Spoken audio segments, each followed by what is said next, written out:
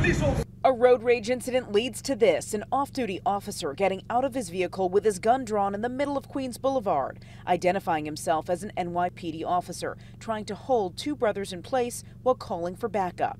One of the men allegedly breaking the officer's rear window of his Kia, escalating the argument near 70th Street in Woodside. You thought you was tough. I'm tougher than you.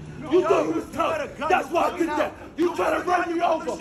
As the three struggle, the officer is pushed to the ground in a fight for his life, according to NYPD brass. The two males on top of our officer continuing to punch him and kick him. And then suddenly, the officer's gun goes off twice in 10 seconds.